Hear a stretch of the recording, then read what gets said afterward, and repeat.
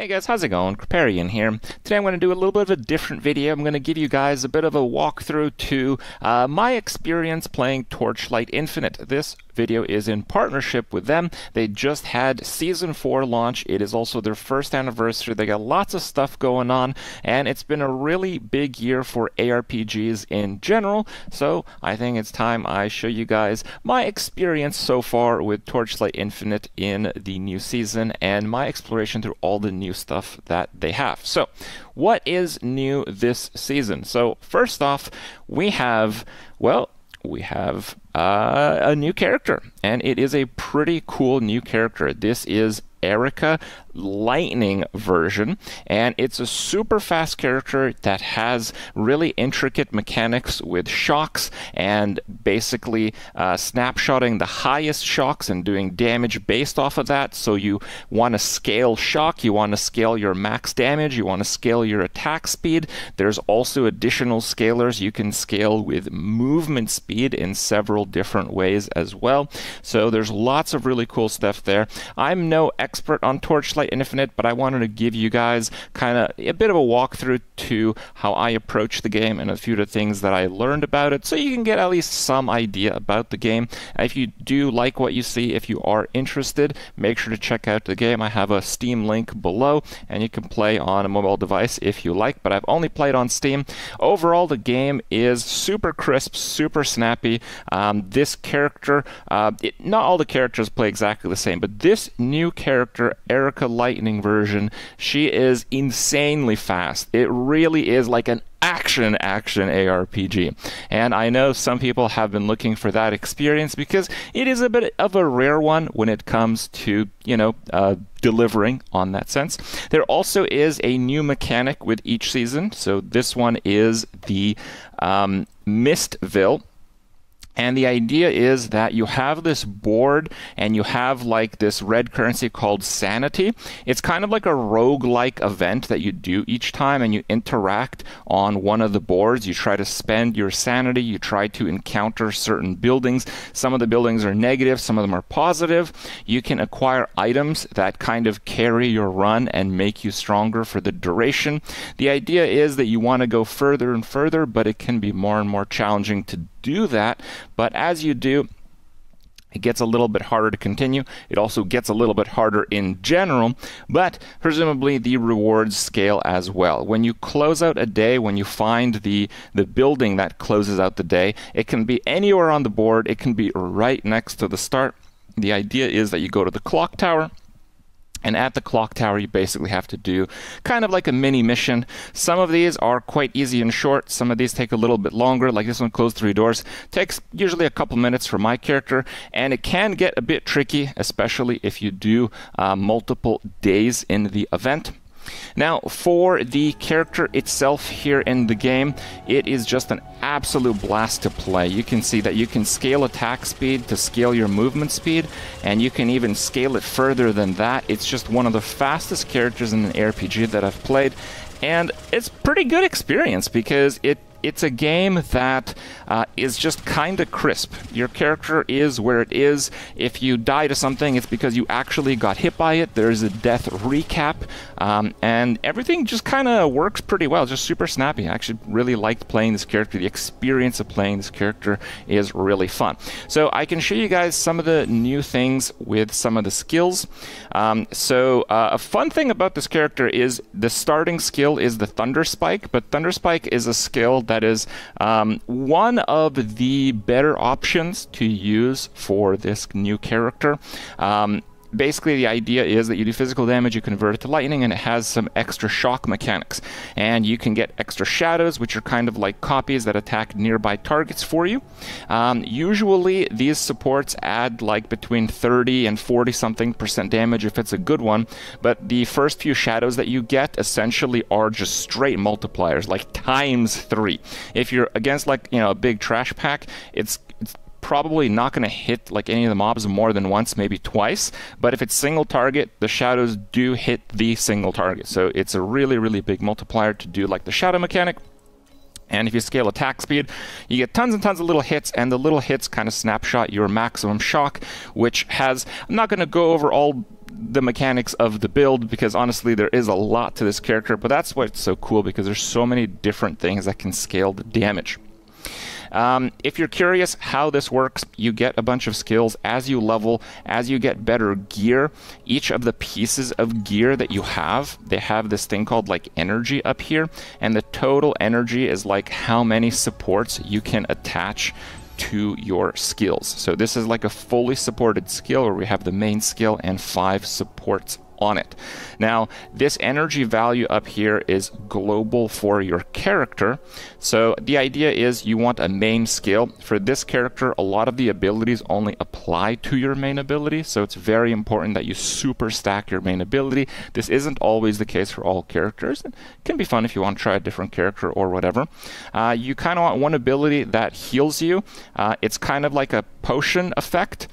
This one only heals max life. There are others that do other things like max life and max mana, but this character has really low mana costs, and we actually invest in like some mana reduction.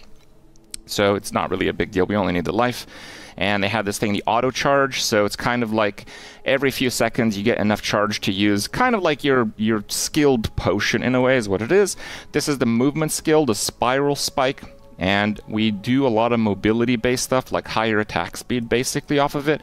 It doesn't do anywhere near as much damage as the Thunder Spike, but we get some damage modifiers from moving in general, and using Spiral Strike moves the character, so that actually can up your overall damage just by using Spiral Strike. And because we do still use Thunder Spike in between moving around with our movement skill, we have a high snapshotted shock from the main ability that is often applied through Spiral Strike. So the movement skill actually clears a lot of the weaker mobs that you encounter through the Netherrealm and whatnot.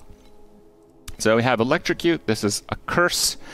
This just makes them take more lightning damage, and we can basically activate it as an aura, and it makes it instant as well. This is really important because this is, well, it's kind of like a ranged melee character, but this is a melee skill. You still need to be fairly close to the target to get some hits in, so getting a curse around your character is pretty good. And Burst of Anger is just attack speed and damage. I don't think the uptime is quite 100%, but I think if you gear for cooldown reduction and whatnot, and maybe use a different skill, maybe you can get it pretty close or actually at 100%. Another big part of the new season is they redid entirely how auras work. It used to be that you could have a whole bunch of auras, and each aura kind of drops your maximum mana, so that was the limiting factor before, but it got like pretty complicated, and not everyone, a lot of people, what they did is they used a lot of auras with very few supports. Now in Season 4 they changed it so you can have a maximum of 4 aura skills. And these are pretty interesting because they've also adjusted a lot of the supports for the auras. So now, instead of trying to fit in as many auras as possible on your character, you basically have to make the decisions of how you amplify the most important auras for the character that you are trying to build. So I think that's overall quite a lot of a better system, I would say. There are some of the hero traits that get pretty interesting, but honestly, they generally are just shock mechanics that can be pretty difficult to grasp if I'm explaining it in like 10 seconds here. But overall, there's some really cool mechanics that allow scaling from, the shadows, from crit stuff, obviously from attack speed, but also as you get later on, you can get movement speed scaling as well, which makes this character an extremely high damage and extremely high movement speed character.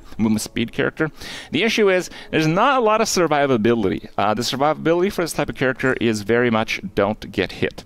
Now, when you start off the game, you basically have these talent trees, and you move across the talent trees. When you hit a certain breakpoint, you can get like a new branch like this one if you have 12 total. And when you have like a certain number of points, you get these like passives. This is pretty popular, the paralyzed one, which gives minus lane resistance if you hit something a bunch of times, and you hit stuff a lot of times. But I was actually using perception up until like level 80 or so, just because the attack speed felt so good. It's just around level 80, and like the tier 8 Netherrealm stuff, it started to, sorry, tier 7 Netherrealm, it started to be that the single target became a little bit of a problem. Not so much for damage, it's just the single target stuff was important that I kill the boss first, because I would start getting one-shotted quite a bit. But I went with what has been suggested by a few people that are more knowledgeable in Torchlight Infinite than I am, is that you start with Goddess of Hunting. You mostly work on like the attack speed and the crit stuff, which is very important for damage and survivability, because you're using your speed to not get hit. We go into Blade Runner. Blade Runner has some really good mechanics, and particularly has a lot of like lightning and shock based mechanics. So this one here, you get lucky from strikes against shock. So lucky makes your lightning damage roll twice, and because of the lightning damage, at least a lot of the sources has a really big range that makes it so you end up doing a lot more. Ronin is where a lot of your survivability comes in. You have these like 6 life per node things. You have some movement speed and attack speed, extra shadows. I'm starting to work on some block. The block angle is not one that I've seen be too popular, but honestly, I think it's probably underrated. I think it's actually a pretty good choice. And another thing that I went with that I didn't see anyone else go with is this. So this is the life regain is kind of like a life leech. So this is a lot of life regain, and life regain interval is like a higher frequency of life leached. So this is basically like life leech. And I did this because the character does a lot of damage, and it doesn't get like one-shotted that often, but other than like the potion skill, there's not a lot of recovery. And after I got these points, I was pretty happy with where my character was. So how does a character work? So yeah, you basically start off, you basically just use Thunder Spike, and as you unlock the shadows, you're gonna find your character just like really powerful really quickly. It's like actually insanely powerful. One really big thing that I love about Torchlight Infinite is a lot of the items that you get right away. So let me see here if I can show you guys on the waypoint. I believe they'll show up on the map. So they have these things called treasure troves, right? So this is like level 7. Like when you start off with the game, you start off like around Ancient Passage and you're making your way through. Like you're at treasure trove in like minutes into the game. So treasure trove can drop like the following items. So you can get this chest, which gives you like 750 thorns damage effectively, but it's elemental thorns damage. So if you have elemental scalers, you can scale it up some. This is actually an incredibly good chest. You can get the Rock Lizard Skull, which is an incredibly good one, and you can get the Lone Survivor. Okay, and you can get the Omniscient Prototype, which gives you Almighty. And that gives you like so much energy that you saw the skill tree, you can use like almost any skills you want with it. So that's pretty cool. And they have these treasure zones just throughout the leveling process, throughout the campaign. I believe there's one that's even lower level if I'm not mistaken. But anyway, so a lot of the gear that you get is actually going to be from those treasure troves. Those treasure troves give you like tons of experience. And I just wanted to give you guys this thing. So like this ring, the Lonesome Ring, so it's a level 10 item. I got it from one of those treasure troves when I was honestly around level 10. And basically, if only one ring is equipped, the main skill has like added fire damage, added cold damage, added lightning damage, right? And added erosion damage. And it has a varying roll level. But you can see, if I equip this ring, my damage barely goes down. I use this ring well into the level 80s, okay? And this is a ring that I got after I had been playing the game for like 20 minutes. And there's a few others as well. Thunder Branch, I'm still using. Thunder Branch, I believe, is from like the level 50 zone. It's a particularly good item, and I was actually using 2 of them. Again, after playing the game for lots of hours, well into the late game. The idea that you can start farming some like really good gear right away is really nice. I really love that about it. They also have this kind of like prototype system. I don't think I have any here, but if I go to my stash, I have a few prototype items. So I can show you guys what they are like. I think I have a prototype helmet.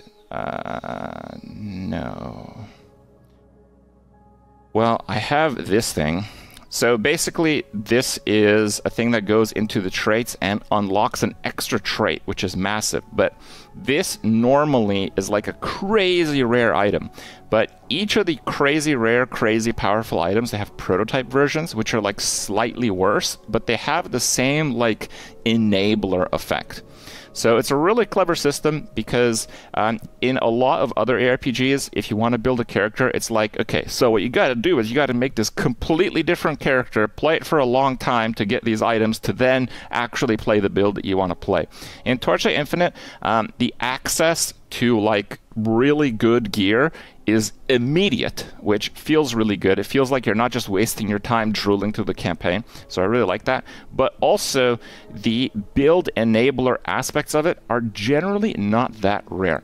Now, I usually like to play ARPGs in solo mode, and Torchlight Infinite does have a solo self-found mode, but another layer of accessing gear and stuff is made available in Season 4. Another new thing is they basically have multiplayer and trading and all the stuff that comes with it. Again, I am playing solo self-found, doesn't really affect me, but I know it affects a lot of you. So that's been my experience with Torchlight Infinite so far. Again, I'm no expert, but I've had quite a bit of fun, and I hope you guys enjoyed my intro to the game.